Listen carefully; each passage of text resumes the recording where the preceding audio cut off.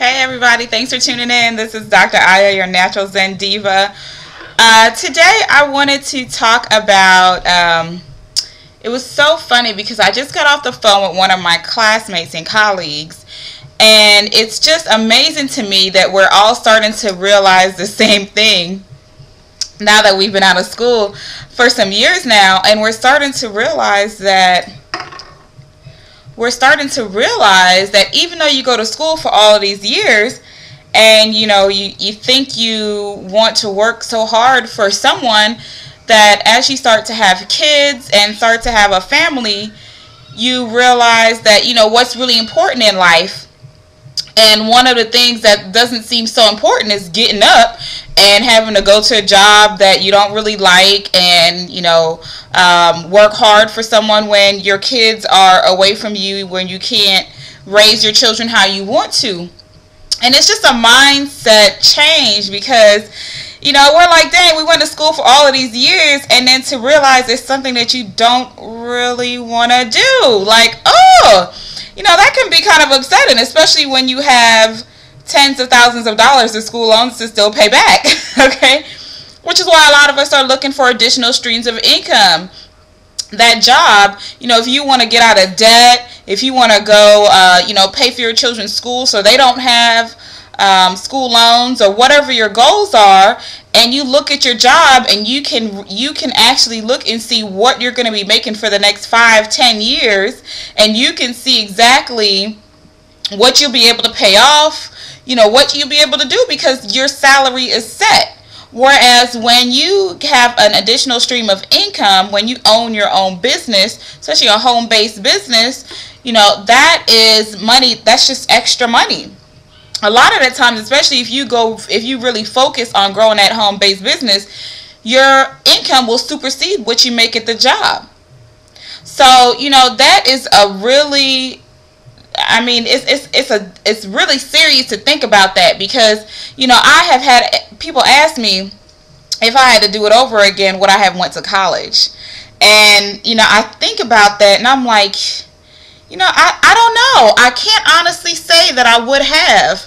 I spent 6 years in school on top of all your time in elementary school, middle school, high school, then college.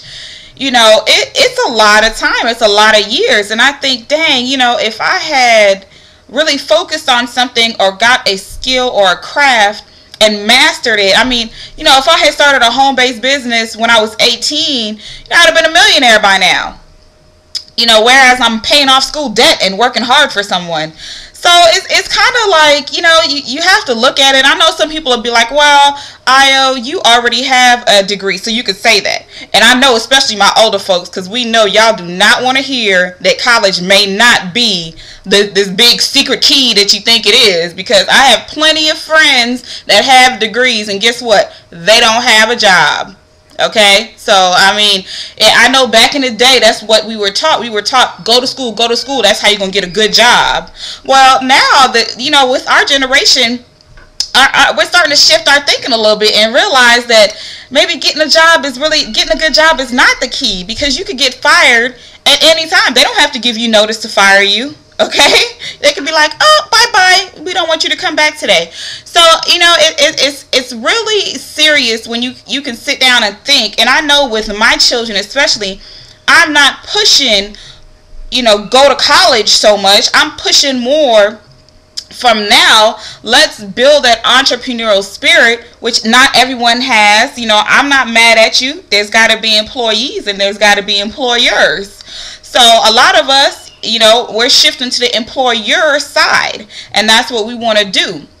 So it's really something to think about, where you go to school for all those years, you have degrees, you're not working in the field that you have a degree in, and then you have to have 2 or 3 different jobs. Then after you retire, you done been in this job 20-30 years, you retire, and what your retirement pay doesn't cover enough of your bills. It doesn't cover the cost of living.